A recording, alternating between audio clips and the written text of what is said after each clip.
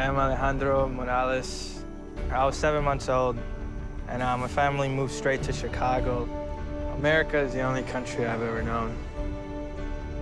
Senior year of high school, I was promoted to City Corps Staff Commander. I held the rank of Cadet Brigadier General. I was head of Chicago JROTC.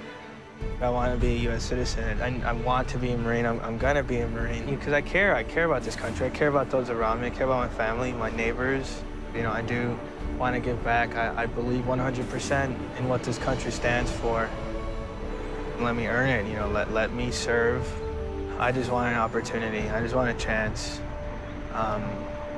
to show everyone out there that I am, you know, American and that I will honorably serve this country wearing a Marine Corps uniform.